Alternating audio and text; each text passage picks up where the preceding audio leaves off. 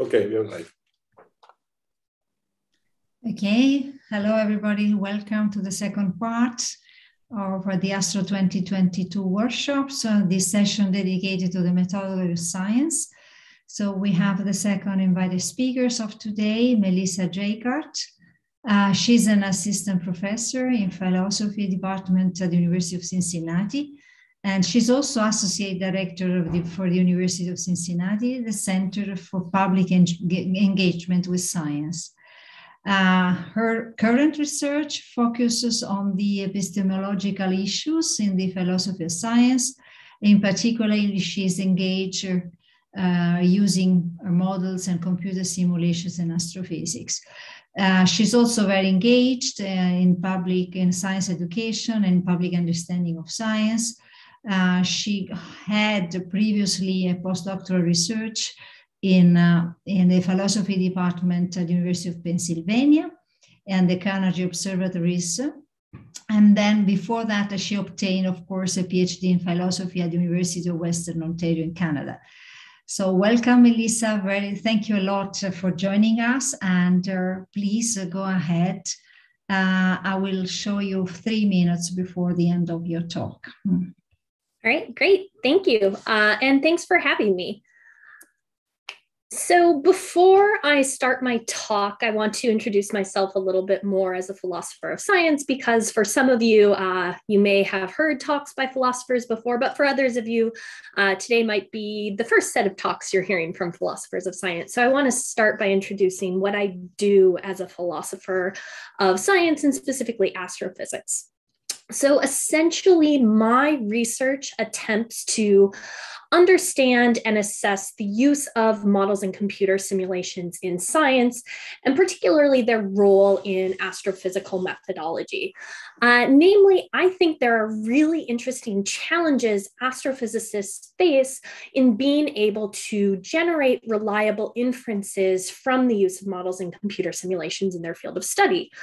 So I'm interested in understanding how scientists construct models and computer simulations, and assessing what it means to say a specific model or computer simulation is good or successful, and then how such claims are evaluated by that scientific community, and how astrophysicists then generate reliable inferences about the objects of study from these tools. And so that's really going to be the focus of my talk today. I'm going to start out by sketching some of what I think are the interesting methodological challenges that are faced by astrophysics and astrophysicists specifically connected to the use of models and computer simulations in the science. The rest of the talk will focus on discussing how astrophysicists go about addressing these challenges. And to facilitate this, I'm going to look at a particular case study I'm very familiar with. That's the case of simulating ring galaxies. I'll then go on to discuss 3 roles I see computer simulations playing in being able to generate reliable inferences. Namely, I think they're being used to test hypotheses, constrain parameter space, but most amplifying astronomical observations. So that's going to be my plan for today. Now, there are many ways that scientists investigate the world. Some scientists conduct experiments, but some sciences like astrophysics, where you're studying the universe, it's really hard, or in some cases impossible, to do experiments. And so in these cases, we often turn to models and computer simulations. That there are also challenges faced in trying to understand how one can generate knowledge from models and computer simulations. So models and simulations, by their very nature, are not perfect replications of the world, and they are incomplete representations and only in some ways partial descriptions of the features of the world that they're actually trying to investigate and model. And so in the process of building models and computer simulations, certain idealizations and approximations are made. So here's an example of a whole host of kind of astronomical models and computer simulations about large-scale structures in individual galaxies. And so in building these models and computer simulations that might be targeted at modeling the structure of the universe, some features of the target system of study are necessarily left out. So for an example, those in the left column here have only included dark matter and have excluded all baryonic matter. And in none of these simulations is every aspect of every galaxy or every part of the system actually incorporated and contained in the model or the computer simulation. So in all of these cases, idealizations and approximations by the simulators have been made. But despite these simulations not including all the features of the target system, astrophysicists think these models can help understand the varying galactic or large-scale structures. And so on some measures, astrophysicists are really quite pleased with simulations that they generate. This is a really nice example of what's often considered a really good simulation when compared to the observational data. The simulation here being the large scale structure, and the observations are quite accurate and very similar to what's actually seen in the observational evidence. And so this one might be assessed as a good or successful simulation. But here is another example of a space that sometimes is assessed as not being quite as successful. Here on the left is an example of what a computer simulation predicts our local area of the universe to look like in a lambda CDM universe. Wherever you see a dot, essentially there should be a galaxy with dark matter there. And on the right, however, is all the galaxies based on observations that we actually see in our local space. And as you can see, there's quite a lot less. So thus far, astrophysicists have only been able to account for a fraction of the dark matter that's supposed to exist in the universe. And these kinds of simulations have led to one of the big questions: where is the rest of this predicted dark matter in the universe? Where are all these missing satellites? And so these questions in astrophysics have emerged, I think, from this relationship between observations and simulations. Now, I want to take a minute to highlight why, as a philosopher, I think trying to get a better understanding of the relationship between observation and simulation is so important, and particularly in the context of astrophysics, which is why I ask questions about it. And I think this is due to one of the fundamental methodological challenges that we're up against in astronomy. So by its very nature, astronomers, as I said, can't perform experiments on, say, stars and galaxies in any sort of actual material way, the same way, say, a biologist might be able to experiment on actual mice or something like that. There isn't anything to interact with directly, so astrophysicists can't, for example, take two galaxies and just smash them together, or take a real galaxy and sort of see how it evolves over time. Astrophysicists can only observe what's already happened. So that is to say, it faces an observation-based epistemic challenge. In some sense, the subjects themselves cannot be manipulated experimentally. And there's also, in astronomy, issues connected to sparseness of data. In some cases, you only have one observational snapshot of the target system under investigation.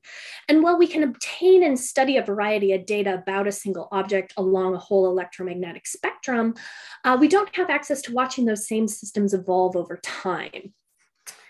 And so often how astrophysicists have been able to get around this is by bringing in computer simulations to try and allow us to better understand these systems. In the case of where there is little or no direct access, incorporation of what one does have direct access to, say, these observational snapshots, it's really critical. And so to understand how observations and computer simulations work together as evidence for claims becomes increasingly important for those claims that then want to be justified. Now, In the context of the philosophy of science literature, there has been an extensive debate regarding the epistemic status of computer simulations. Some philosophers have argued for what's called a materiality thesis, in which a material object-target correspondence is the defining feature for things like experiments. And this correspondence is ultimately responsible for what they call as a simulator's or experimenter's advantage.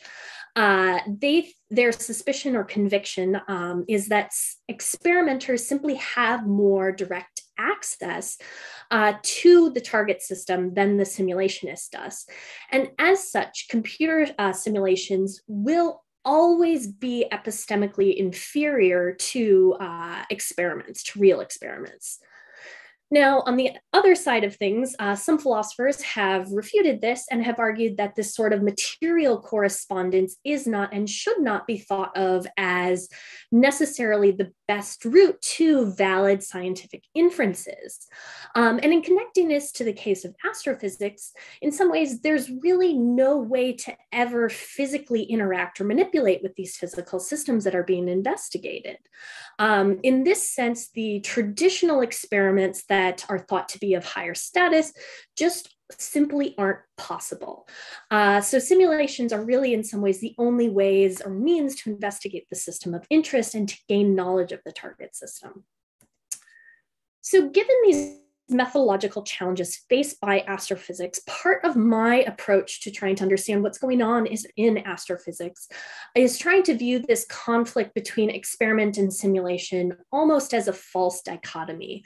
So rather than showing how computer simulations in astrophysics do or don't meet epistemic standards philosophers have prescribed in this debate, or trying to determine computer simulations, in this case, actually do count as experiments.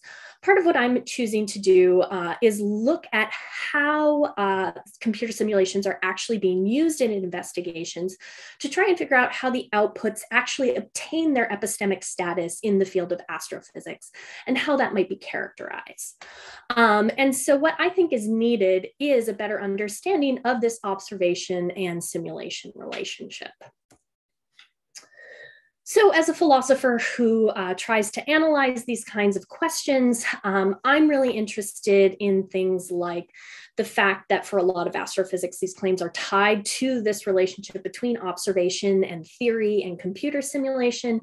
So I'm really interested in understanding what this relationship is about, understanding under what conditions say indirect observations in modeling and simulation should be as convincing as direct observation. Under what grounds the sort of viability of simulations to characterize morphology and confirm dynamics of the real world systems.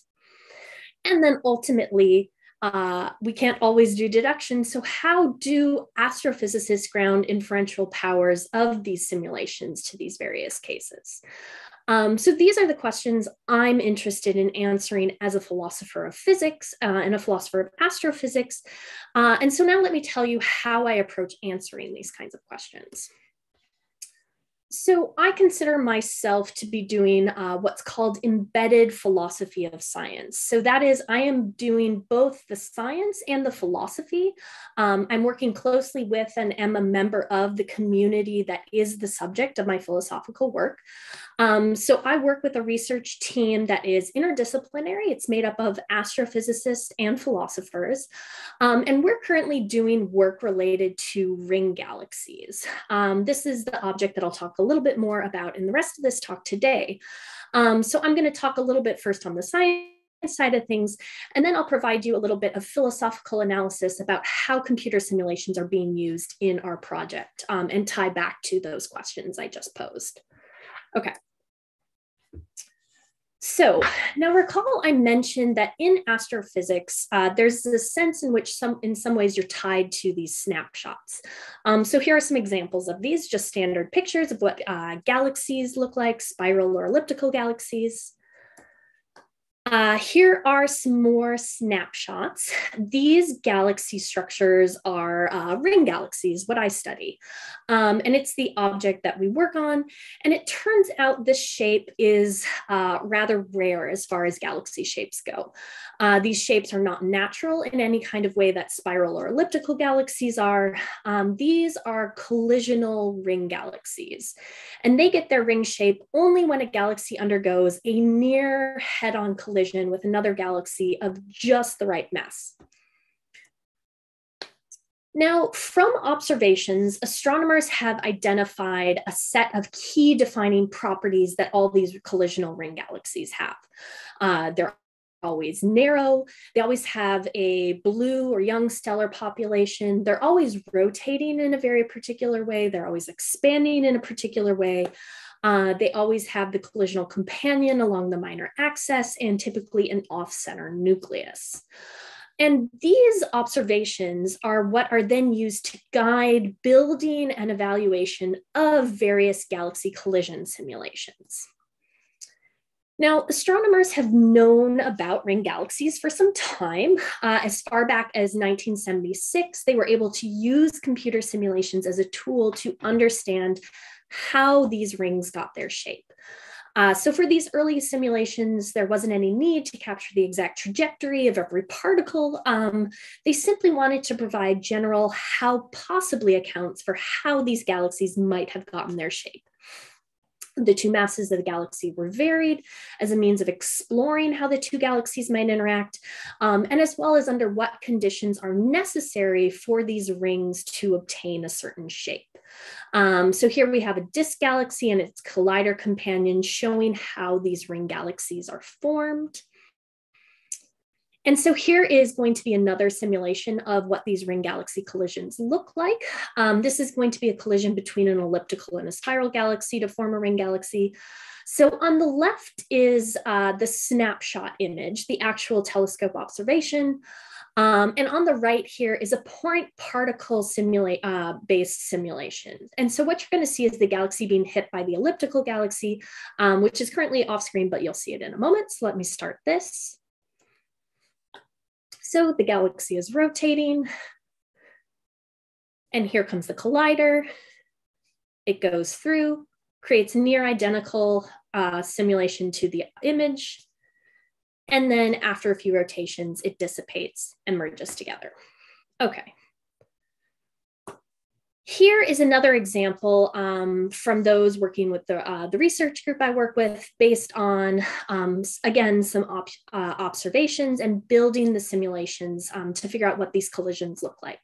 On the left is the optical image. The middle is the spectroscopic data, which gives us our velocity field. And then this information becomes the basis for a simulation. The image on the right is a simulation of the galaxy collision informed by or constructed with the data we know about the galaxy from observation, namely its general composition, its mass. Okay, so that's a little on the observation side. Let me tell you a little bit more about how these simulations are actually being created.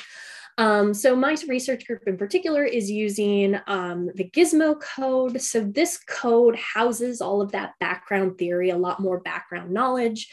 It includes components of the universe, which we're taking to be lambda CDM understanding of the universe. And it allows for flexibility in terms of input of initial conditions, again, taking ours from CMB. And this helps us constrain the possibility space of configurations that particles in simulations can take. There's also laws of physics, particularly that gravity is driving structure formation. But most importantly, in contrast to previous astronomical simulations, such as that point particle ones I was just showing you, Gizmo is one of the first codes to really prioritize and leave space for the inclusion of fluid dynamics and star formation and feedback as a critical part. So prior simulations typically left out or idealized these features as not being, because they weren't essential. However, these new simulations are trying to put those features or incorporate them back in and include them because in the case of single individual galaxies, their development and evolution over time really requires these kinds of things to be in the simulations. So by including feedback in these realistic environments, simulators hope to be able to increase the predictive power of the galaxy formation simulations without any of this fine tuning, which is rather critical in these cases of these individual galaxies. Some of these simulators slogans is essentially don't trust models that don't do stars or interstellar medium right, because they're such critical drivers of single galaxy formation. And so this is part of our motivation for this as well. So again, when building simulations, it's a matter of looking at individual galaxies that are undergo a collision, and in trying to construct those galaxies, there are a number of parameters needed for those simulations. So these are just a variety of the observation-based inputs that drive these kinds of simulations. And then these are also all the ways in which we change our parameters in our simulation and exploring what impact that might have on the collision. And so one of the other things that I think is really fun about this is it also allows us to explore possibilities like what it might be to have a collision involving, say, a pure dark matter halo as its companion collision. So again, to compare this with some of the previous simulations, here is what one of these might look like.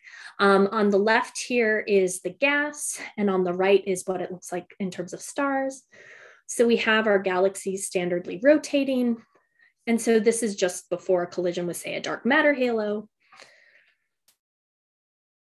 And again, in both the gas and the stars, we're able to see what that structure looks like in terms of the expanding ring in both the stars and the gas,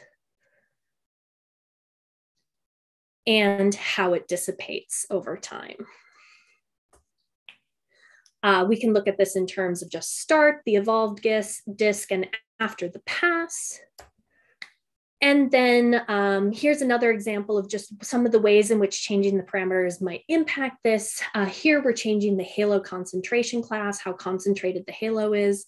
And we can see things like the higher the concentration class, the stronger effect of the ring that we end up seeing in the results. And one of the other really nice things is you can also take a look at the velocity field to get a sense for what this looks like. Okay, so that's the science side of things, and talking a little bit about a very particular case study involving simulations and observations. Let me now switch gears to talk a little bit more about the philosophical analysis, and let me raise a couple philosophical questions. Namely, how do astrophysicists in these cases generate reliable inferences about the use from simulations? And what role are these computer simulations playing in these kinds of projects, which I think are in some sense common in nature? I want to argue that there are at least 3 critical roles computer simulations are playing in this context. Again, namely hypothesis testing, exploring possibility space, and amplifying observations. Okay, so talking a little first about hypothesis testing, what I mean when I say this is cases when a scientist develops a specific hypothesis and uses a simulation to determine the likelihood of a hypothesis or to refute it completely. So I think we saw this in the case that I've been talking about historically in the original 1976 simulations, which were just merely a matter of how possibly testing, trying to figure out if this is how these ring galaxies came to have this shape. We then also saw this with sort of the other collisions that we looked at. These simulations are testing the hypothesis of the rings obtaining their shape through these collisions, and if the cause is competent to produce it. We also see this testing as the simulations become more complex, moving from point particle simulations to the more complex simulations with feedback and fluid dynamics. These simulations are developing in order to account for more observational features of the real world system. So some of those things that were originally idealized away.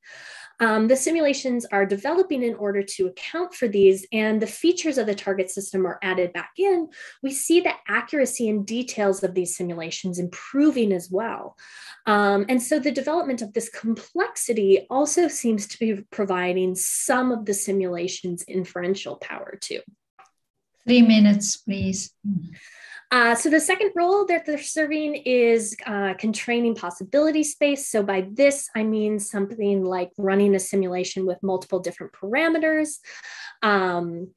And in order to establish an understanding of the boundaries at which inside a phenomena takes place or not. So as I mentioned, this is just a step in the process.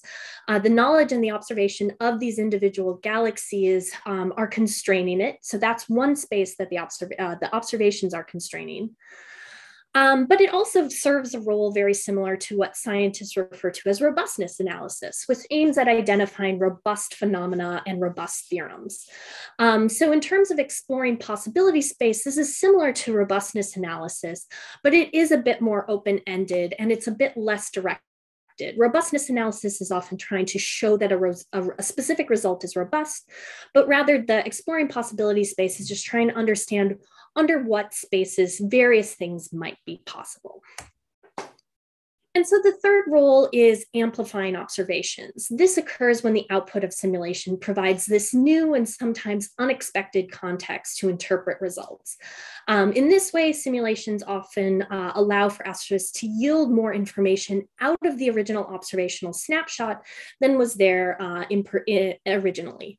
And so one of these things that I think is really interesting with this is with ring galaxies in particular, there are these specific structures called spoke structures. Now, from an observation alone, you can't really get much information about those spoke structures, but it's through seeing them come up in the simulations themselves that you're able to have a better sense at what time in the galaxy's formation these do and do not occur. So though they are originally there in the observation, it's only through the simulation that you get that sort of time aspect to it. And so you can then go back to a picture like this and have, after the simulations, a better sense for its temporal sequencing at what point in it the creation had occurred. All right, so to just conclude, in the context of this project, I think simulations are playing these three important roles. And I think this project serves to show more generally how things might work with simulations and observations in astrophysics more broadly. I think the field of astrophysics is a field in which the epistemic uses of simulations are particularly salient, given the limitations I discussed early on in this talk and the heavy reliance on technology more generally. But I think the analysis may be generalizable to other observation-based sciences as well. And so this might also be a really interesting area where astronomy and astrophysics might look to other disciplines to see how they account for sort of this historical aspect to their sciences. All right, thank you. Thank you a lot. Thank you a lot, Melissa. Thank you a lot.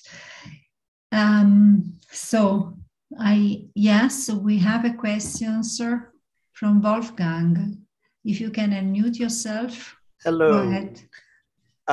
Thank you very much for this really interesting talk. Now, combining this with the talk we heard this morning about the idea that we can never prove something to be true, but we can only like rule things out.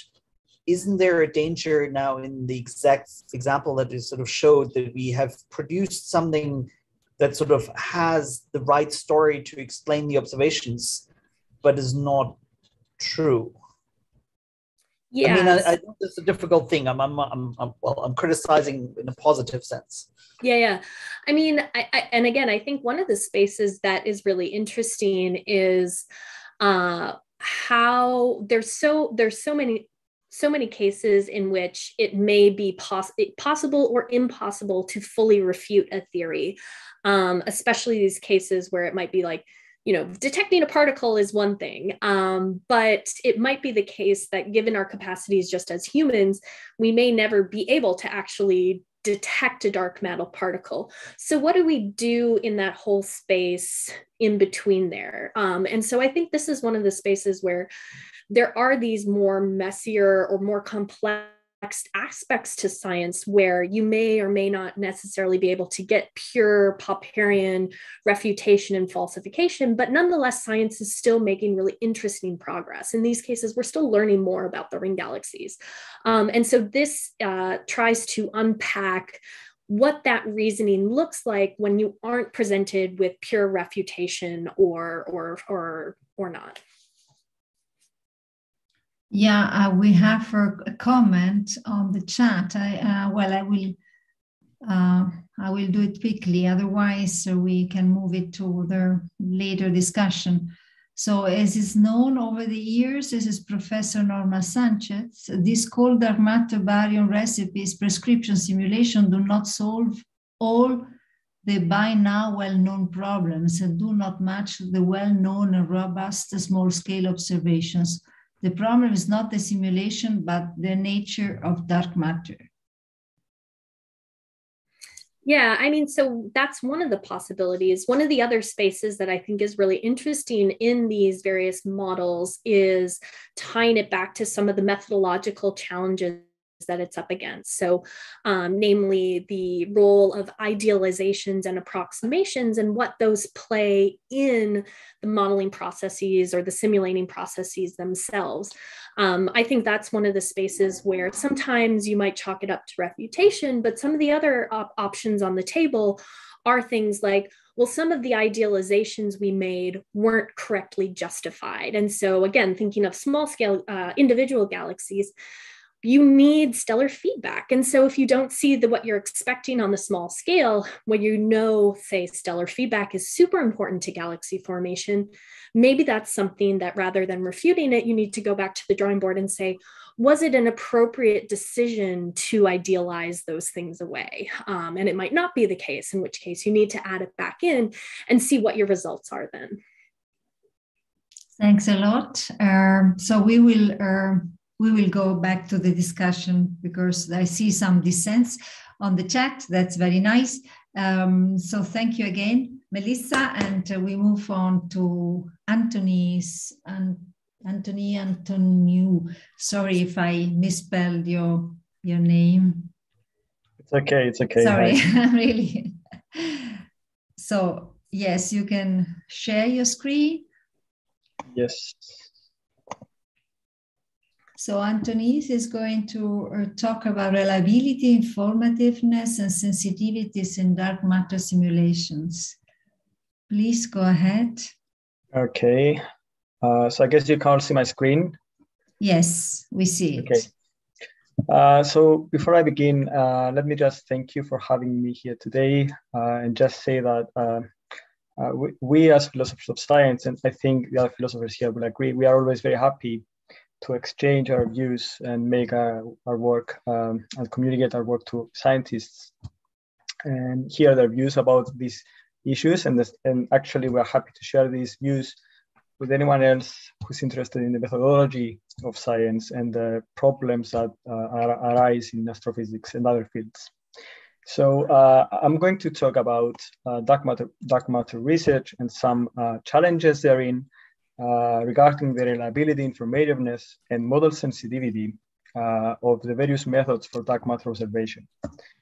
So the take-home message from this talk is that in order to learn more about the nature of dark matter, we need to enrich what we will call the common core of the various possible models for dark matter. And one way to do this is by using robustness arguments from the variability of experiments. But as we will see, there are significant problems and limitations in using these arguments to enrich the common core. So as an outline, I will first briefly talk about the possible models about the nature of dark matter. And then I will talk about the 5 methods for acquiring information or observing dark matter. Then I will talk about the informativeness, the model sensitivity, and the reliability of these methods. I will say what the limits are for robustness arguments in these cases, and then I will close with what I call the puzzle of dark matter observation. So as you'll probably know, there are many competing model scenarios about the nature of dark matter. Some of these models concern the particle nature of dark matter. Some of these are within the standard model of particle physics. Others are extensions. And we also have possible model scenarios about the large scale structure of dark matter in terms of primordial black holes and other large scale structures. And we, of course, have alternative scenarios of gravity, as we've seen earlier today. So what is common within all these scenarios about the possible nature of dark matter is what a colleague of ours, Niels Martens, calls the thinnest common core.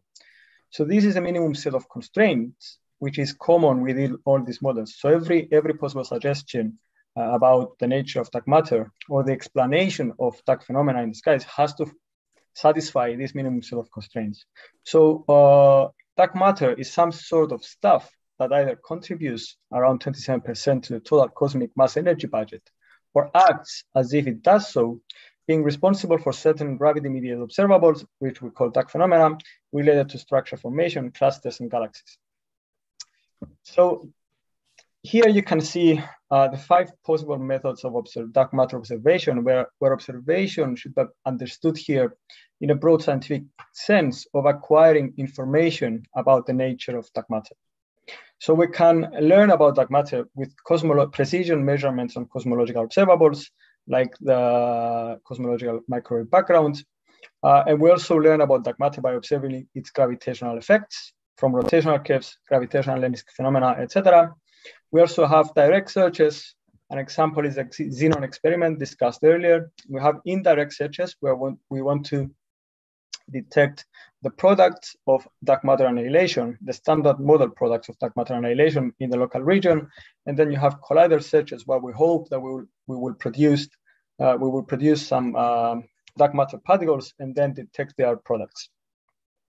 So all these are methods for acquiring information about dark matter. And so far, we've only seen some results from these 2 methods, whereas from the other methods, we are only able to constrain the parameter space of models. Now, the question I started studying when I first started working on dark matter is how we can evaluate and compare the epistemic strength of these different methods. And when I talk about the epistemic strength, I mean, how can we evaluate what we can actually get from these different possible ways of learning about dark matter. So one can come up with 3 criteria. The first is the informativeness, which is the ability of a method to provide information on a number of different properties of dark matter. The second is the model sensitivity of each method, which is the ability of a method to provide information on a range of different possible model scenarios of dark matter and their submodels. And third, and most importantly, we're interested in the reliability of each method, which is basically the ability of a method to consistently provide robust and infallible results that will point out to the real values of the parameters we are probing.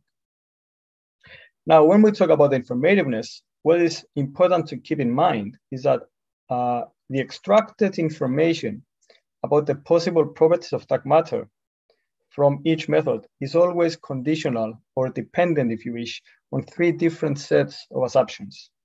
So the first set is the experimental models we use in each particular method, and you can understand this as the various models we introduce in an experiment in order to design the experiment and extract results from it. So in the case of collider searches, for instance, you can think of the experimental models as the models we use to model the interaction of the product particles with the detector. So depending on which model we introduce to understand the interaction of the product particles with the detector, we will get different results. We will interpret the data in a different way. So the information we get from each method depends on this kind of models. And you can also include in this category the various simulations used in the experiments that are relevant for carrying out the experiment. So the second set of assumptions is what I call extrapolating assumptions. So these are usually the assumptions we introduced after we acquire the data in order to get some results. So for example, in the case of direct searches, in order to get some meaningful results, one has to make some assumptions about the density of dark matter in the local region and the distribution. So again, the result depends on what kind of assumption one introduces, and different working groups come up with different values about the local density. So you can see that the result depends on which assumption one introduces.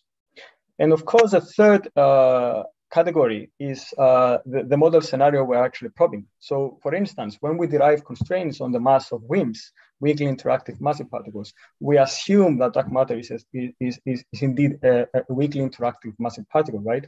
So the results are model specific. Now, when it comes to model sensitivity, the ability of each method to give information about different models of dark matter, I've made this tentative table here. So please take it with a pinch of salt because the situation might well change in the future. But this is just an example where you can see in the horizontal level, the 5 different methods for learning and restricting the parameter space of dark matter models. And then you can see some examples from some model scenarios. And then you can see which method can actually give information about which model. And you can see here why WIMPs are so popular, because they can be probed by different methods, right? But for instance, sterile neutrinos can only be probed via indirect searches. So we can't really learn anything about sterile neutrinos in collider searches. Now, when it comes to the reliability of the results, so a perfectly reliable method is a method whose results consistently have 0 deviation from the actual values of the physical properties of dark matter. Now, given that we don't have any independent way to actually test or cross-check our methods of observation, how do we know if our methods are reliable, if our only access to dark matter is within these methods?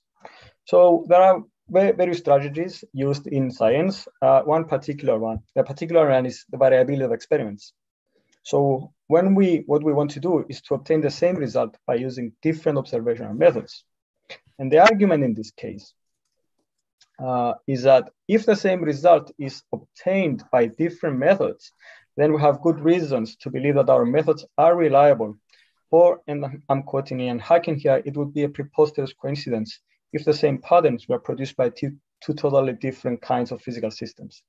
So the idea is very simple. We use different experiments, and if the experiments agree, then we have good reasons. We increase the degree of belief in a particular model. Now notice that this is different from the strategy of repeating the same experiment, as is the case with the Dama Libre experiment and the Dama Libre result.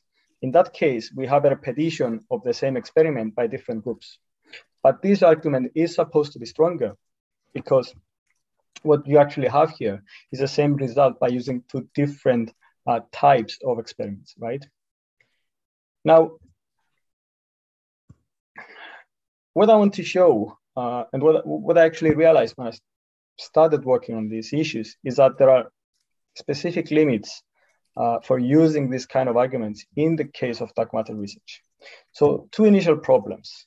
The first is that compared to the variety of models, there is relatively little overlap between different methods that are able to probe the same models.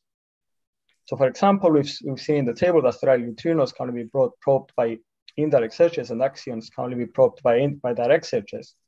So de facto, in these cases, we can't really use different types of experiments to compare the results. But this is not so big of a problem. The second problem is that even in the overlapping cases, it is not clear when and if different methods are indeed probing the same properties. And I'm sure you know better than me that most of the time, both works on constraining properties cover fairly small and often disjoint areas of the relevant parameter space. So for instance, WIMPs are better probed in the low mass regions in collider searches, whereas heavier models with heavier particles are better constrained by direct searches. So the results in this case are what Stegenga calls incongruent, right? Now, the third and most important problem that I want to emphasize is that even in the cases where multiple techniques are ostensibly able to provide concordant results that agree, ensuring that these results are indeed in agreement is a very difficult, if not impossible task. And the reason for this is precisely because the results of each method are always conditional and dependent on the experimental models of the method, the extrapolating assumptions, and the model dependence of each method. So ensuring that 2 different methods that are probing the same quantity parameter of a model actually provide concordant results requires taking into consideration the effects of these assumptions in the final results, which is the task of compatibility and complementarity studies, which nonetheless are very difficult and I assume extremely rare because I wasn't able to find many of them. So just to sum up what I've said so far in the form of an argument, in order to reinforce the reliability of results based on the variability of experiments, the different experiments must provide the same result, which further means that they must be probing the same target. Now, ensuring that results are in agreement requires that the methods are constraining the same model, the same parameter of the model, and that the effects of the experimental models and extrapolating assumptions have been taken into considerations. So 2 conclusions. The first is that the arguments for reliability, sorry about this. Oh, sorry. Okay. The first is that the arguments for reliability from the variability of experiments are only available within methods based on the same model, and hence they can only be used for models that can be probed by more than one method. The second is that the comparison of concordant results from different methods is extremely difficult. I think, yeah, this will not happen again. Yeah, you have just 1 minute, so you have to. Okay, I'm almost done. Some preliminary conclusions and more general conclusions. While the use of robustness arguments is a good practice to distinguish between competing submodels of a specific dark matter model scenario, this leaves the essential question about the nature of dark matter untouched. The point is that no matter how well corroborated a specific submodel is, the fact that the data are model dependent in the first place means that there is no way of ensuring that early alternative scenarios for the nature of dark matter should be ruled out. Comparability studies are extremely important because they provide the ground for robustness analysis. And in general, robustness arguments face important limitations in dark matter searches, and I guess this partially explains why there's slow progress in dark matter research. Okay, and we always have to have in mind that even in the fortunate event of a dark matter particle discovery by one or more of these methods, there's still a long way to actually determine the real properties of this particle and which model best accommodates these results. Now, this leads to what I call the puzzle of dark matter observation, and I'm finishing now, which is the following. To learn more about the nature of dark matter is to reduce a large number of possible models to a single true model or a set of true models that are supported by observational evidence and adequately capture the behavior of dark matter in the universe. The way to reduce the number of these models is by enriching the common set of constraints from which these models are built, which will eventually preclude certain model scenarios for the nature of dark matter and favor others, right? However, it seems that the only way of gathering more reliable information by the various observational methods is by presupposing the very same models for which there is no independent specific observational evidence at the first place. And I think this is just a special case of a more general worry that is often found in physics. But in order to get further results, we have to presuppose that our current theories are correct, at least to a certain extent. Thank you, and apologies for the technical issues. Thank you a lot, Antonis. So let's see if there is any questions on the Zoom platform. Yes, go ahead, Fiona.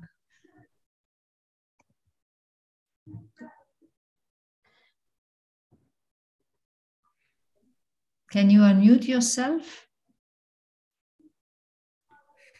Fiona Thompson, yeah, you have raised your hand. Okay. Okay, I don't see it in the chat. Hi. Hello. Hello. Hi. Sorry, I couldn't unmute myself. Thank you very much for unmuting me. Antonis, thank you very much for the talk. I enjoyed it. I was going to just say at the end that you seem to indicate that the different types of experiments would come up with the same result. So kind of flip it around and it being that different experiments give different viewpoints of the same phenomena and that they never really come up with the same result. It is different views. And then the next step is then in the discussion and the comparison. of what these different viewpoints actually mean? Well, yeah, this is a really good point. It might be the case that different methods give information about different aspects of dark matter, which is perfectly fine. But what I'm saying is that in this case, we can't really cross-check these results. This doesn't mean that they're wrong, but this indicates once again that the fact that we have so many different models that are all compatible with this minimum set of constraints make this a very challenging task. So we can imagine a scenario where two different methods give two different results, but insofar as these results can be accommodated by different models, I don't see how we can actually introduce these results in this common core, which is the minimum set of constraints for our models. So this is a challenging situation, which is what I'm trying to point out. Okay, thanks.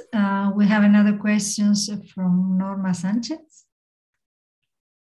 Go ahead. Yes, good morning. Thank you very much. I will be very briefly because there is, I found very confusing, adding confusion to a problem which is already confused, which is already confused even in the literature. So the approach taken in particular to address the problem of dark matter is here in these presentations even do not allow to clarify some fundamental issues, which is the problem of galaxies and is completely related to the problem of dark matter nature, which is the essential ingredient. This is for the previous talk because was related, and in particular for this one. And all this adding to not fundamental issues to all the presentation make this what appears here. You yourself cannot set what could be the best way to attack the problem. So the literature, there exists literature at the point clarifying the directions to take to go reaching the observations. And the problem is do not follow all the literature, which is already in the wrong direction, but to try to clarify and to take the right directions. So in the list, I conclude, in the list of issues you present, there are the experimental particle physics, the astrophysical observations, the models in particle physics, etc. are resumed, and all in the astrophysics. And there is and this must be clarified with predictive physical models or physical theories, not without adding ad hoc prescription or ingredients. And many of your analysis on the particle physics and why these are not detecting and so on are not a philosophical question. We are not here. Experimenting on trying to prove the origin of the universe, of the quantum mechanics problems of interpretation of observation. We are dealing with experiments which are very real, and observations in astrophysics which are very real. It's not unknown universe. So we need to update knowledge. This is already in publish it or working, and try to clarify and not to add confusion. And of course, philosophy is in the game, but the problem you are addressing is not a philosophical problem, even if that is an important ingredient. So that is an escape. That is a fuite en avant, unconscious perhaps, but it's not the right direction to take. And it's very important because it's a lot of physical, particle physical experiments and astrophysical observation here. And of course, a lot of people working on that. It's not a problem to have much bigger computers here to clarify the issue. We need to take into account the thinking, the interpretation, and the strong physical arguments and knowledge here, which is not taken into account. Thank you. Thank you a lot. We already started the discussion here, I guess.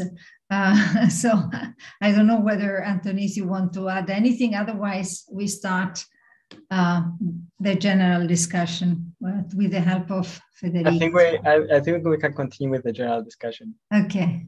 Okay, good.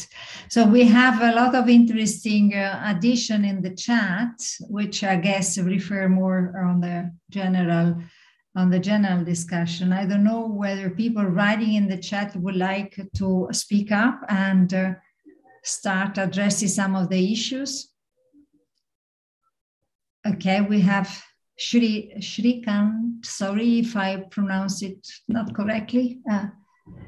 Yes, Mom, you pronounced it correctly.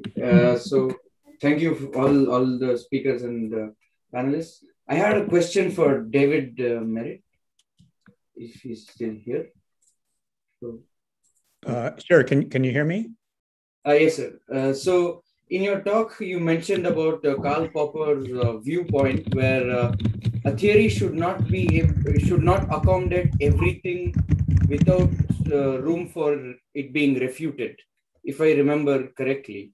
This was one of the views. And so my question is, I would like to know your opinion, whether scientists should focus on, I mean, there are localized discrepancies in every field of science in general, and should scientists focus to understand these discrepancies and solve them better, or should scientists be in pursuit of a grand theory of everything, or a grand unified theory that's been going on for many decades now, in the hope that once the theory is formulated, all these discrepancies will be taken care of by itself? This was just a thought I wanted to know your opinion about. Well, my opinion probably isn't worth much, but I would say neither one. First of all, just a personal opinion about grand unified theories, there is no such thing. There will never be a final theory. Theories are always conjectural and always will be. So I don't think that's the right place to look. I think a more useful answer to your question would be, it depends on what question you're addressing. If you want to understand a particular anomaly in a given theory, then you should work on it. But if your question is which theory is right, does dark matter exist or not, then that changes your research direction and research methods. Techniques that work very well for examining the first sort of problem don't work at all well for the second. Take simulations, for instance. It's easy to think of problems in many fields of science where large-scale simulations are the only way to go. If I want to predict the weather in Cleveland tomorrow, I do a large-scale simulation. If I want to understand the possibilities of protein folding, I have to do simulations and so forth. But I think nobody would claim that that's the way to test the theoretical assumptions that are embodied in those simulation codes. No climatologist would say, well, I've simulated the weather tomorrow in Cleveland, I got the wrong answer, therefore the Navier-Stokes equations must be wrong. The simulator would understand that there are many possible reasons why the prediction based on the simulation was wrong, which have nothing to do with the fundamental theory, because simulations are so, as somebody said, motley. So if you're question is, how might galaxies form and evolve in lambda CDM? Yep, I would do a simulation. If the question is, does dark matter exist? I would want to avoid simulations at all possible costs. I would want to look for predictions of the theories that are as robust as possible, as little affected as possible by the uncertainties associated with simulations. I guess that's enough. Yeah, sure, sir. Yeah, this helps. Thank you. Thank you. Thank you, David. Wolfgang? A question and a comment. No, a comment and a question. The comment is, first of all, I feel like we're drifting into the dogmatic and ideological fight between MOND and dark matter, rather than discussing rather than just discussing the philosophy of our field and sort of trying to understand what are the things that we are potentially doing well and what are the things that we are potentially not doing well from a really grand point of view of philosophy, which is the underlying science of essentially of us all. That was my comment. My question is, one of the issues that I've always had, and then people have put this in a really nice way called harking, hypothesizing after results are known, is that we sort of detect, we're discovery driven science, and we detect things and then we're poised to make stories about it. So for example, as Melissa nicely showed, we see ring galaxies, and then we're sort of trying to go and we're trying to find out how these work, and then we make simulations. So this is one thing we do, and we do this through simulations because also, again, as Melissa nicely put it, is we don't have the ability to really fully understand the universe in the sense that we can't watch time evolution. So we need to do something about this. So I'm wondering, from the different panelists, what is your point of view of how do we use simulation as when, and these might be different points of view, how do we use simulations as well as observations to unravel fundamental, or at least rule out theories that we have, or ideally unravel fundamental truths about the universe? And I think this would be a great thing to sort of have from different points of view that all of you have to start this as a discussion. And I'm going to shut up now. Thank you, Wolfgang. Is anyone who wants to? So I guess I can go first. I think that's a really interesting question. I mean, I think that's, as I said, that's the question that I'm motivated by in my research. I mean, I think a lot of it, to some extent, at least from what I've seen, comes down to being really reflective and really pragmatic about identifying exactly where observations are playing and identifying exactly where theories are playing a role in either building the simulations or in testing them to some extent. There are some of these simulations that draw extremely heavily from theory, whereas others draw heavily on observation. And I think attending to and being mindful of where they're coming in the construction process. And to some extent, I think this is the hardest part, being honest about where some of those leaps of faith or heavy reliance lie can then help unpack when simulations either go really well or go poorly, why that's responsible. Is it because the simulation itself just couldn't actually accommodate the data, or is it because there was this heavy reliance on theory? And so I think some of those point to spaces where it's easier to identify those cases of fine-tuning, whereas others, it can show more so where it is just sort of that ad hoc post rational reflection to some extent. Okay, thanks a lot. Is anyone writing in the chat who would like to speak up? Or Paola, there was an interesting comment regarding the talk of David Merritt from Giacomo Monari. So I can try to summarize it because it was a long email. But essentially, okay, yes, I missed it. Go ahead. Giacomo Monari says that in his view, induction is legitimate in the framework of Bayesian probability theory, so the extended framework of the extended logic of uncertainty.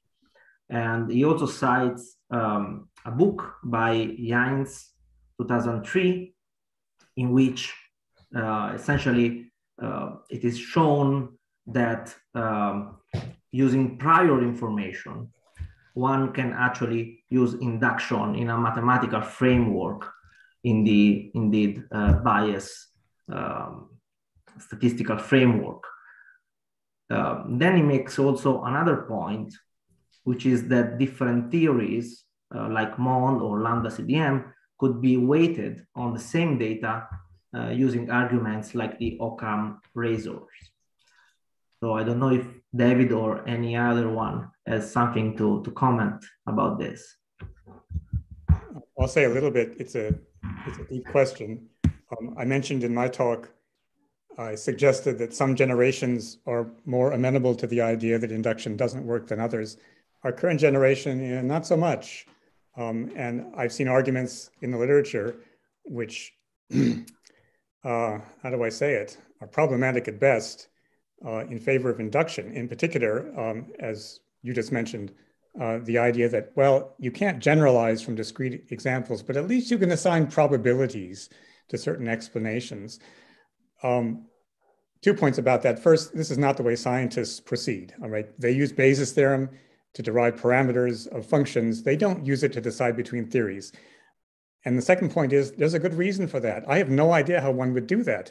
And I hate to keep quoting Popper, but he nailed it. He said, there is simply no way to assign prior probabilities to universal statements. The only legitimate assumption is that they have either zero probability, or if you're dogmatic, the probability is 1. But either way, you're not going to change that probability by adducing observational evidence. That's my view, and it's probably not shared by everyone, but yeah. Yeah. What would you say about the Occam razor? Is also too subjective?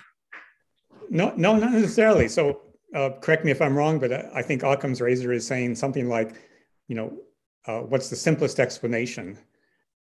And there is a sense in which theories can be compared based on simplicity.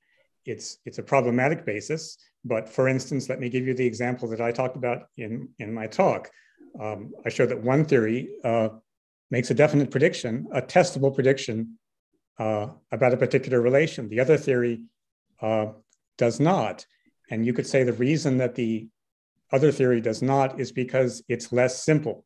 It contains a lot of bells and whistles, adjustable parameters that aren't required by the first theory. So I think in a case like that, you can definitely say that one theory is simpler than the other.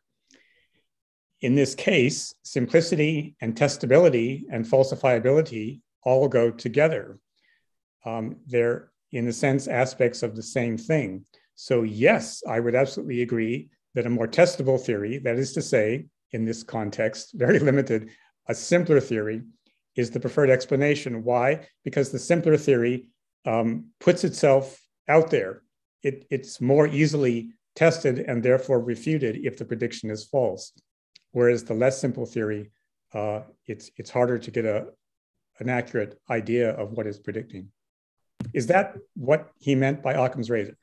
I think so, but from your answer, I presume that you assign the concept of simplicity only to predictions, right? Not to explanations in general. No, because, I assign it to theories. Yes, because for example, one could say, Lambda CDM can explain the CMB in a relatively simple way because it has, by assumption, 2 components, whereas in a MOND framework, you need an elaborate theory with additional fields and degrees of freedom that behaves sort of as a dark matter fluid. No, I don't think I would agree with that. I don't think I would agree with that. I don't think. So I'm saying, but this, you know, as you said at some point in your talk, applies to the observables that are used to build the theory, not necessarily to the predictions that are made starting from that theory, right? Yeah, I guess the way I would say it is neither theory can make strong claims to be supported by the CMB data, because both theories only accommodate those data in a retrospective fashion by adjusting parameters. We could quibble about which theory adjusts the most parameters, but you also have to take into account the fact that lambda CDM in early accommodations of the CMB data had to introduce inconsistencies in their model by adjusting parameters like the baryon density that weren't there before. So I'm not sure how you count those when it comes to assessing simplicity. But I would also argue that simplicity is a difficult concept. Einstein's theory is much less simple than Newton's, but we still prefer it. Okay, we have other raised hands. So we have again Wolfgang and Norma. So yeah, sorry, I mean, you know, I love having these philosophical discussions, and there's a rarely a point where we can have them. So I mean, talking about the prior discussion that you just had. So I mean, you know, like normally priors are used to sort of like, you know, bound problems, or essentially bound problems where you say like, you know, temperatures must be greater than 0 or things like this. But I mean, David raised an interesting point and sort of said like, okay, but can we really use priors for sort of fundamental questions? And for me, then the question is like, you know, but we must be able to learn something from previous experiments, right? I mean, it cannot be that every experiment we do is like, you know, done in this complete space of ignorance. There are priors that flow into our work, I would think. And I mean, this is again a question for everyone. I'm not sure I can give a good answer, except to say that, sure, the more tests your theory passes, the more you're going to likely think that it's correct, at least provisionally. I just have no idea, and I'm not convinced anybody does, about how to quantitatively assess past support. As we've seen, well, Newton's theory for 200 years made nothing but astonishingly correct and accurate predictions, but it's wrong. So somebody circa 1900 would have said, well, the prior probability of Newton's theory being correct is just very close to 1, but it was wrong. The theory was wrong. So yeah, I'm not sure I see the usefulness of arguing in that way. Okay, thanks. So we have Norma and then Richard Sanders.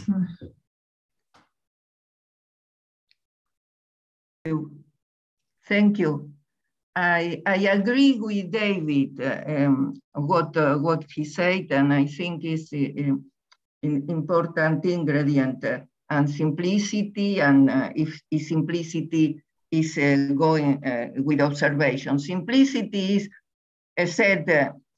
I prefer to talk about predictivity, because a theory must be predictive and must be tested and confronted to observations. And then, as David said, general relativity. I mean, once one understands a problem, then, and the problem, and is the right understanding, this becomes simpler. And the history of physics is like that. And an example is general relativity. So if general relativity has been tested and all what we have at the moment, and even black holes and so on, is we are really in a problem with the dark matter and galaxy formation situation, because I can set in my short experience of more than 40 years in cosmology, having seen the construction of the standard model in cosmology, that the only problem which remains confused I mean, for the majority, and there are right direction going on, is the galaxy formation and the dark matter problem. And all the other have been progresses and detections or even bigger constraints. And it's not a problem here of philosophy, and it's not a problem of the simulation, and even it's not a problem that we need better computers or better machines or experiments. The problem is that there is an inertia also. This meeting is well posed to take these points, the inertia of the community set of or the lines of thinkings, the absence of cross correlations between the different part of knowledge and the people which need to unify or to cross correlate the knowledge, observation as update them with all the progress. And the clear example here was the presentation on the dark matter, which is the most confusing presentation on the problem I have seen till now. And so, which is a compliment. I mean, I try to take the fact to really go on and to go on in the right directions. Otherwise, there are a lot of knowledge which is missed, and wrong directions which are taken, and a lot of people which are taking those directions. And this is a problem, not because one progress like that and all that. That is a superficial set explanation. Take more. No, the problem is just that there is a great inertia, and now the models which need to be will be forgotten, need to be forgotten, and those directions which work need to develop. Otherwise, we have a problem with galaxies, simulations, dark matter, and all what has been presented in this last huge confusion. And that is not problem. It is not possible. As a scientist, we cannot accept this kind of situation set to make progress. This is a call to really sit down and make a critical view on the past 25 years at least in the dark matter, in particles, because there is no detection, and this is a great file. And even for those dedicated experiments, the conclusions are clear. I mean, I have. Thank you, Norma. I would like to leave also the floor to the younger generation here. Otherwise, it's only so. I don't know whether Julia, before going to Richard, whether Julia or Antoni or Melissa would like to add anything, or even going towards another direction. I mean, one of the things that I really actually liked about Julia's presentation was starting to draw attention to spaces that are focused more on testing theory versus those more like either less abstract or more abstract spaces, especially tying things down to models, because I think this also goes back to something David mentioned earlier. I think there are some cases where we really are testing models, and models can serve different purposes. They can aim to be descriptive. They might just need to describe the matter of the facts, or they might actually aim to be prescriptive or predictive, the way sort of weather pattern models are. But again, sort of going back to what David said, if you get a bad prediction out of a weather model, you don't necessarily point to the theory behind it. You don't say, oh, the model didn't work for predicting weather today, so the Navier-Stokes must be wrong. It's tied more to looking at those, as Julia sort of had, those what's going on at that level with respect to the model specifically. Maybe Maybe in some cases it's really good at predicting, but in other cases it's not as good, or maybe thinking about it as even serving that other purpose, moving from my model's really good at predicting things to, and because I think it's good at predicting things, it's also good at explaining things. I think those are different tasks we can take and expect models to do either well at or not well at, and to different standards, then going back up the line to the theories more generally. You want a theory to be predictive and explanatory, but you might not expect that of models. And so I think the other thing that might be useful is thinking more closely about what are the models that we're constructing trying to do? Are they trying to do that higher level theory they're trying to explain and predict? Or are they really just really good predictive models that we happen to want to also do that higher level thing? And so I just really liked Julia's talk, trying to draw attention to those different levels at which they might be working to. Melissa, we received a question that I think we have just addressed, but I would like to read it, for correctness. So Shrikant Najesh, I hope I spelled the name correctly, says, is it better to have a predictive theory or a theory that can accommodate multiple observations?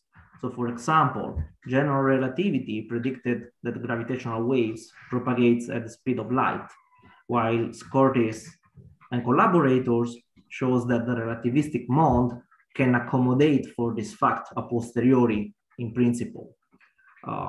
So the issue of, is it better to have a predictive theory on a small subset of issues or a more general theory with more explanatory power? I think that's the question that Najesh was asking. So I don't know if anyone else has something to add to this. Maybe Julia or Antonis. If I can add something to what Melissa said about models,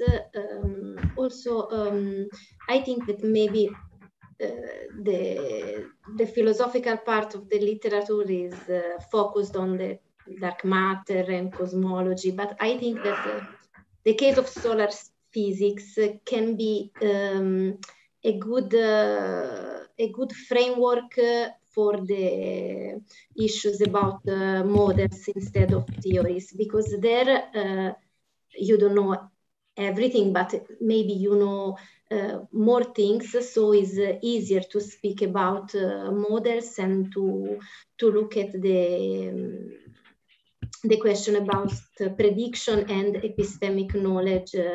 So maybe I didn't find a lot of literature about this, about solar physics in the context, philosophy of solar physics, but I think it could be an interesting framework for the issue about models instead of theories. I see there is a raised hand by Bob Sanders. Richard Sanders, yes, but I put in a stopover because I wanted to have also some opinion of people of younger generation. But you're right. Please, Richard, go ahead. I was just wondering whether we have seen it. No, I didn't miss him. I've missed some before. Okay, sorry. Yes. Okay, well, I don't really qualify as a member of the younger generation anymore, but I would like to address this remark to David. David, first of all, I thought it was a very, very good talk. And you mentioned Popper's emphasis of falsification. A good theory should, in fact, a scientific theory should be falsifiable. And I think that's undoubtedly true. But in astronomy, falsification is not always so transparent. It's not always so clear. And I can give you a recent example.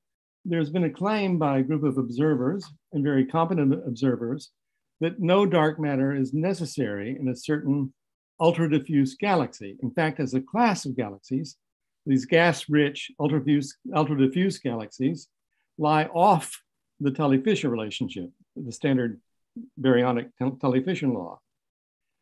Now, they say that, moreover, they've done careful synthesis observations, and they say that the rotation curve can be explained entirely by the baryonic matter, that no dark matter is necessary. In fact, that would certainly rule out Mond as well. So my question is, does this constitute a falsification? That is to say, there are hundreds of galaxies that lie on the Tully-Fisher relationship, but these are 6 that don't. How many do you need for a falsification? I have no idea. I will say that this idea of critical rationalism was explicitly directed not just toward theories, not just toward testing of theories, but toward observations and their interpretation. Everything should be criticized. And it's only after you subject observations to critical analysis by different people and using different methods that you can make a definite statement that a prediction has been refuted. So yeah, I'm familiar with those observations, which seem to, taken at face value, refute the predictions of both theories. And that's fascinating. And I think people should think about what it might mean, but I don't have a strong opinion. Thank you. Nicole.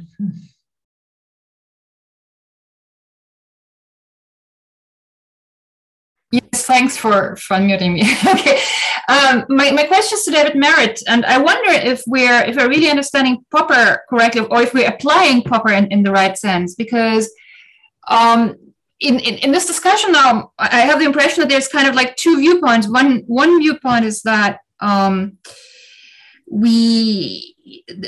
kind of like we don't know what the true theory is, but but there must be one somewhere in the background. We just cannot quite figure out what it is. And the other viewpoint is that there really is nothing like scientific truth in a more absolute sense. I don't know if I'm making myself clear.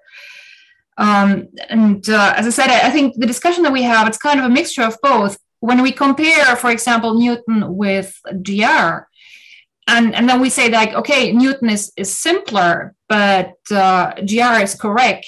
Then in this sense, we kind of say that in an approximative sense, we have something like a true working mechanism of how the universe works in the background. We just don't know what it is.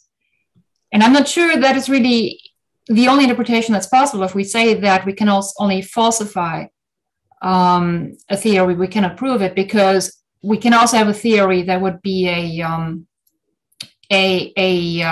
intellectual construct or a human construct of understanding a certain set of observed phenomena. Wow, that's a deep question. Let me just quickly ask you one. Wouldn't you agree that all theories are human constructs, period, full stop? Would you disagree with that statement? I wouldn't like it. Well, I wouldn't like it. I have no doubt that it's a true statement. Maybe correct, but it makes science much less fun, doesn't it? It makes it much more disturbing, right? Yeah. And I think I agree with you that it's easy to detect in statements of many scientists the view that we know certain things, and I don't mean observable instances, but theories in general. I once read, for instance, a review article on dark matter by a renowned cosmologist who said he disagrees with Mond because it's not derivable from GR. And I was taken aback. Why should one theory be derivable from another? GR was a conjecture. Einstein was very clear about that. He spent most of his life, actually, before he died, trying to improve it. He didn't think it was the final word, or even that it was necessarily right. So, I mean, I guess the proper answer to the question, how do you know something, is I don't know it. I provisionally accept it as true, but only subject to further analysis. Or to put it differently, there is knowledge, but knowledge is all conjectural. Knowledge can grow, but it's never going to move from conjectural to certain. It can only become more certain. That's about as deep an answer as I can think to give you. Sorry. Do you know more formally which way Popper thought about it? Because I think you're probably the astronomer who knows Popper best of all of us. I can answer that. He was a realist, not of the current stripe, but of the older stripe that is, which said that there is an objective reality that exists outside of our conceptions of it. And he gave one argument for realism, which may not impress you. He said, if you talk about the possibility of falsifying the theory, that implies an objective reality. Because if there wasn't one, you couldn't falsify anything. You couldn't say that it's wrong. Saying that something is wrong implies that there's something that's right. And that, he said, is his view of realism. But he absolutely was a fallibilist. He absolutely would never have said, as you often hear nowadays in the literature, our best theory of gravity or the received theory of gravity. He would have said, that's nonsense. He said that would be a mistake to say things like that. Okay, thanks. Okay, thank you a lot. So Federico, is there anything coming from other chat channels or? I didn't see anything, but I have a small comment regarding the previous question from Bob Sanders. So I would personally say that if there are new observations that seems to falsify a theory, these new observations should have at least the same quality or even better, higher quality than the observations that sort of were in agreement with the theory before. So for the specific case that you mentioned, my impression is that these galaxies that lie off the Talley-Fisher relation have data with lower quality in the sense of higher error bars. I will not say why it is, it's a technical issue, but for that reason, my interpretation would be that we need to improve the quality of these measurements. And when these measurements have the same quality as the one that of galaxies that are on the Talley-Fisher relation, then we can tell whether the theory is really disproved or not. I'm not sure whether this is epistemologically or philosophically acceptable, so I would be glad to hear what other people think about this. But I guess, you know, having a quantification of the data quality is an important thing when we are testing theories.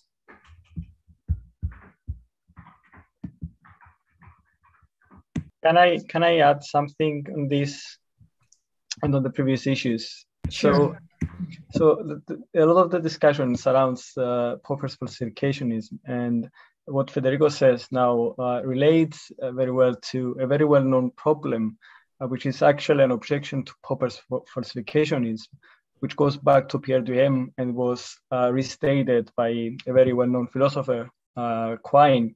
So this is a Duhem-Quine problem, which essentially says that no hypothesis is ever put to the test by itself.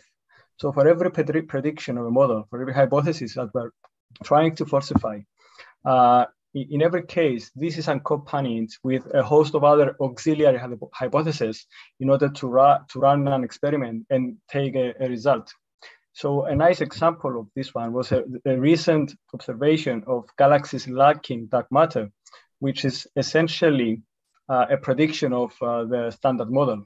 So when these results came up, the first place, I think this was in 2018, a lot of the discussion that followed was about whether the distance of the galaxies was the correct distance. So it was about one of the auxiliary hypotheses for measuring the distance of the galaxies. And it was only after a couple of years that further studies were done that showed that the distance is actually correct. So we can actually talk about galaxies lacking dark matter. So yes, falsification is a very good epistemic standard, but we have to be careful in not making this the holy grail, I think. And this is just an example of how we can start thinking about these methodological challenges in dark matter research.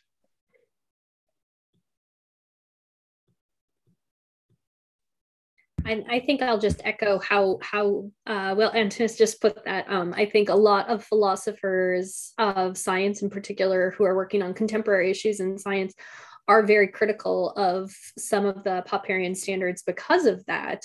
And just because it is a nice standard, but often it's an impossible standard for some areas of science to live up to. And so what I think is really interesting and what a lot of others are focused on is, so how do you justify inferences or scientific claims when those types of standards aren't ever achievable, when that you can't get to that holy grail.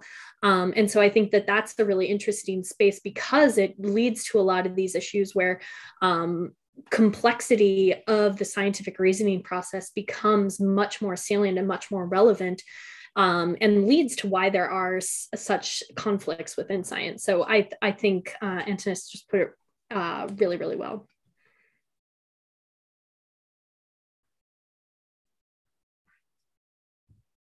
Giacomo, you have for anything? Yes. Sorry. Well, I'm really fascinated. It's really fascinating, actually. Melissa, thanks for. I didn't know that Popper theories are 2 days. I mean, because I thought in my mind were the standard. I mean, everyone was looking at them, the standards, but now it's nice to learn that this is. I mean, the discussion around that is growing a lot. So I'm complete ignorance in the field. So it's really good to know. But I have a very basic question first. I have 2 questions. One is very basic, and I'm sorry again, because I wanted to understand the terminology. I have to have a clear picture of the terminology. And in particular, I'm following the 3 talks from Antonis, Melissa, and Julia. So because I understood Julia was mentioning experiment, that basically simulation stands in between experiments and theory. But then, and Melissa, you more, I had the, following, I thought you were more putting simulation versus experiments in a sense, in a kind of a fight. So while I was left with the understanding that this basically simulation serves the theory to prove the experiment in a sense. I was left in the feeling that there is more a fight there. And finally, then Antonis introduced something which was new to me. So it's new in this context, which is the concept of method, which I couldn't put in context when you were using the terminology method in this let's say theory, simulation, models. Theory, simulation, observation, and then a method. So I didn't understand the method. What did you refer in that sense?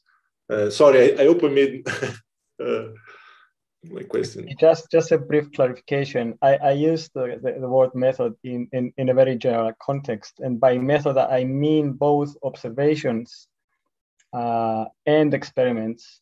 And the common thing in these 2 different ways is that there are attempts to collect information about dark matter. So don't stick to the terminology. There's nothing special about the word. It's just a way of putting together the different ways we can learn about dark matter. Okay. But I think your question is really interesting. It's something I'm actually working on right now. And I'll also say that I think one of the most fun or challenging aspects to working in interdisciplinary ways is the way different disciplines use languages. And like that leads to a lot of the conflicts. What a philosopher says when they mean theory might mean something very different to an astronomer when they say theory. I mean, this led to a lot of my work in my dissertation, trying to understand what people meant when they said the lambda CDM model. Is it a model in the sense of like a toy model or like a computer simulation, or is model being used as a stand-in for a theory? So I think there is this really interesting spectrum to explore between where is a theory and when does it become something called a model?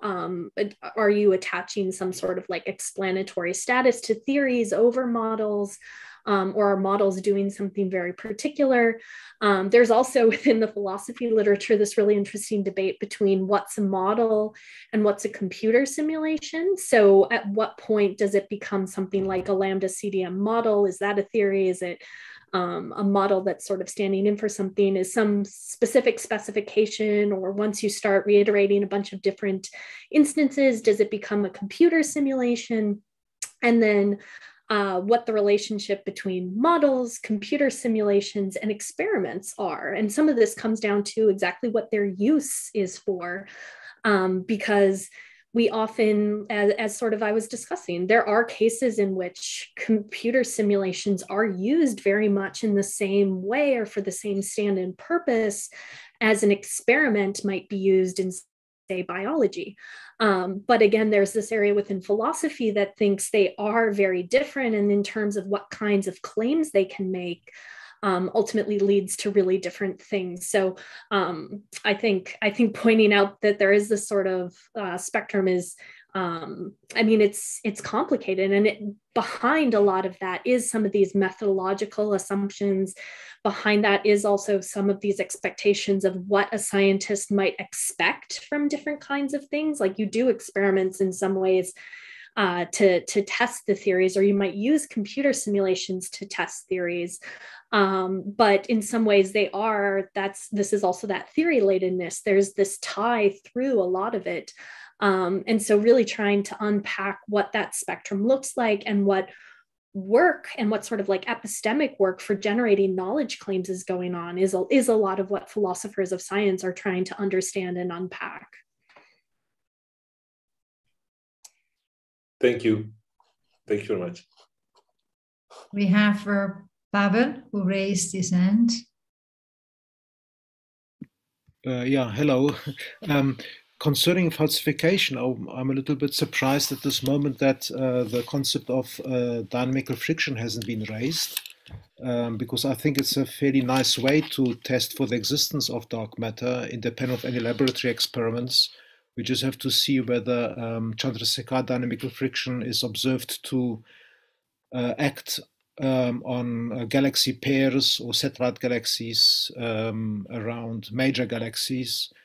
And the calculations which we've done so far show that it's just not there. So one particular example, the large Magellanic Cloud is leading the small Magellanic Cloud, and they are moving next to the same velocity at near perigalactic or around our galaxy, and they're moving far too fast, right? The LMC is about 10 times more massive than the SMCs leading with the same velocity. They're moving in the plane of satellites. This is usually explained to be due to the first infall, but if one calculates backwards in time, this doesn't actually work, because one doesn't get initial conditions which are consistent with the Hubble flow. So the tests which we've done and which I've seen rule out the existence of dark matter just by the simple fact that the Chandrasekhar dynamical friction isn't there, and I'm a little bit surprised that this is not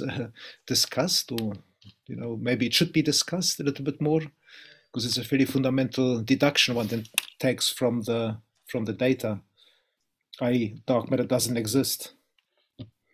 Thank you. We have Wolfgang again and Bruno with a raised hand.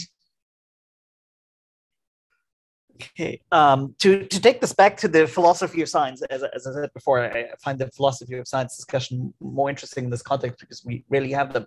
So when I was a budding young scientist, the handbook that was sort of given to me was told me, like, what we as scientists are trying to do, and this is inspired by the discussion between Nicola and David, what we as scientists are trying to aspire to is try to find the rules governing reality, not the rules that humans deduce that are governing reality. And I thought the way that we do this is we sort of like find theories, and they're always approximations seemingly. And then as we go further, we sort of refine these. Like Newton wasn't wrong. It was just well, whatever you mean by wrong. But I mean, he made a theory that was a very good approximation to reality. And then Einstein came along and made a better one. But I thought fundamentally what we are trying to do is making something that is inhuman, not rules that are there because we're human. And I mean, maybe I'd like to know, like, what I'm actually doing on my day-to-day job. Maybe I should know this. Can I address that? I know I've been talking a lot, but I just love this idea because I've noticed it myself. So yeah, very often you see scientists express a point of view which seems to be, well, we're just advancing. Einstein's theory, it's just a generalization of Newton's theory, or these proposed new models of particle physics, they're just extensions of the standard model. The implication seems always to be, or the unstated assumption always seems to be that we've established certain things, and now we're just twiddling them around the edges. I sort of question that, and I think one ought to question that. I think that quantum mechanics wasn't a small variation on what was there before. It was a fundamentally new thing. Einstein's theory replaced Newton's theory, even though there are some aspects of Newton's theory that can be seen as asymptotic limits of Einstein's theory. A theory of supersymmetry, if it were adopted, would be replacing the standard model of particle physics and so forth.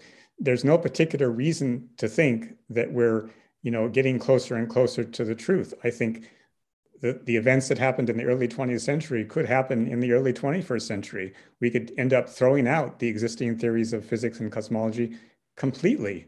I think it's very dangerous to assume that there's anything that we really know, and particularly when it comes to the dark matter question. Dark matter is a theoretical entity. We do not know if it exists.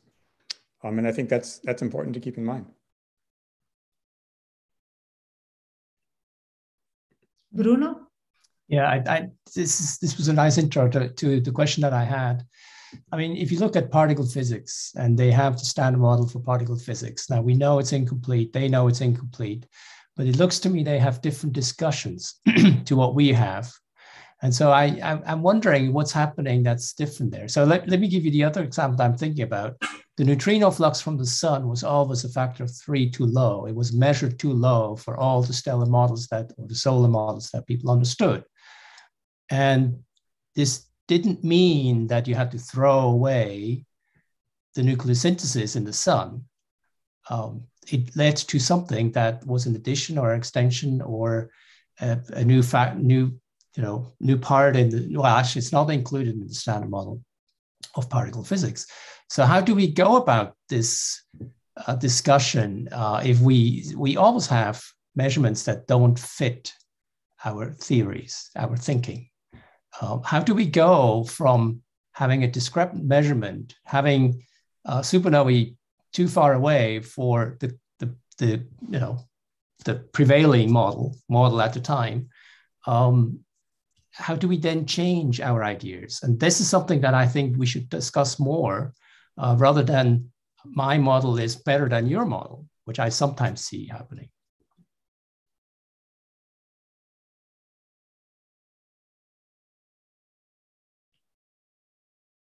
I didn't mean to shut up the discussion. I mean, I'm not sure I guess we are reaching a time where after 3 hours, I guess. But Paola, sorry for jumping, but it's an interesting point. Absolutely, I'm not closing the discussion. I said only that people may get tired. No, I was wondering whether Julia, going back to when I was listening to Bruno, I was coming back to what Julia was describing with these different layers, and I was wondering, sorry if I call it later, sorry, but I was wondering whether this is in line with what Bruno was saying about the fact that some observational seems to falsify, but the theory is not broken by necessarily. Yes, because I think that, in my opinion, it is easier to check data and models instead of thinking about a general theory, because if you focus on models, then you can maybe discard or take something and not something else within the same theory. So you don't have to discuss all the theory, but focus mainly on one aspect. And maybe this makes easier to approach the general problem if you focus on a specific point. And models maybe are better to be checked against the data instead of thinking about all the theory. Thank you. And sorry, Paula, I didn't want to. No, this is fine. No, I just was considering that it's late, but not. So if I can add something to what Bruno said, I think this is a very nice issue, and I think deviating data is what makes science interesting at the end of the day. It would be very boring if all our science could explain everything. But I think what makes a replacing model or a replacing theory particularly attractive is not only that it can accommodate the previously unexplained data, but it's whether it can also explain why our previous models or our previous theories cannot actually explain this data.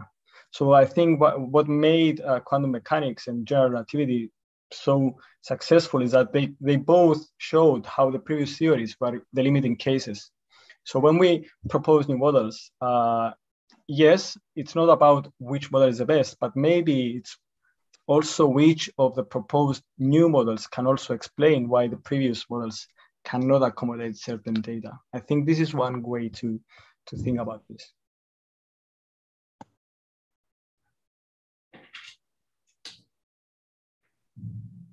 I'll just add that I think the goal is or ought to be what's the truth.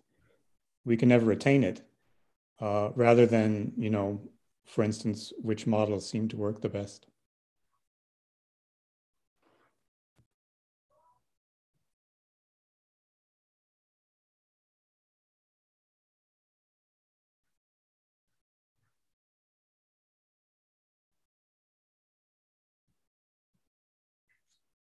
Maybe I'll add something on. I saw Wolfgang posed a question to David. I mean, so I think thinking about like what you're after in terms of truth, I'll let David answer what he thinks. But one of the things that I am persuaded by is some philosophers who say that scientists isn't necessarily after truth, but partly what we're also after is just understanding. And sometimes those things aren't necessarily the same thing, but I'll let David speak to his.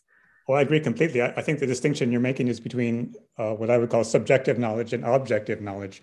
When people talk about understanding, it always comes down to things like, how do you understand this? Or how do you know this? Or why do you believe this? Those are all statements about things that go on in people's heads, right? Subjective knowledge. I think the more important question is objective knowledge, aspects of knowledge that exist even without a knowing subject, even without a person who understands or knows them. And objective knowledge in science is always conjectural. It's always subject to being overruled, but it is a kind of knowledge nevertheless. I don't want to define what's meant by truth, but I do think the distinction between subjective knowledge and objective knowledge is a critical one, and that what scientists are searching for is or ought to be objective knowledge.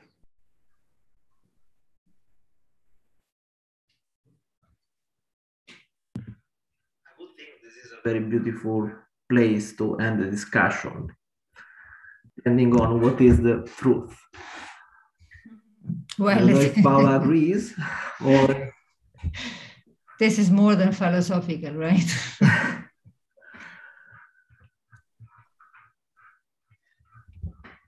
Yeah, okay. So I think if you agree, I don't know, Paula and Federico, we can, if indeed we reach the 5:30 time, so we can conclude here. If it's okay with you, or so, or otherwise, unless the speakers, I don't know, Julia, Anthony, or Melissa, or David, you want to add some concluding remarks, or otherwise we can close. Okay. I think, it's been a long day. I think it was, I just to make people aware that from YouTube, there was a lively discussion on the chat on Zoom, which is great, but we could not convey probably all the discussion that was going on in different point of view, specifically related to dark matter. But I like to acknowledge the fact that I think the core of the discussion went also beyond dark matter, but more into the meaning of the truth, for example, or meaning of scientific method, philosophy of science. So this is all, I think, a lot of food for thought, as I would say. With this, I would like to thank everyone. I would like to thank Paola and Federico for chairing the session, and Antonis, Melissa, David, and Julia again for the great talks and the contribution. This is a lot to learn from us, from astronomer researchers, getting this input from philosophy of science. So thank you very much. And with this, I would like to see you tomorrow. We will have another session tomorrow, starting at 2. The program is online. For all registered participants, we will send you the details tomorrow. As for today, we will send you the details of the meeting. Otherwise, you can follow the program, the event on YouTube. Thank you very much again, and see you tomorrow. Bye-bye. Thank you, Giacomo. Thank you. Thank you. Bye. Bye.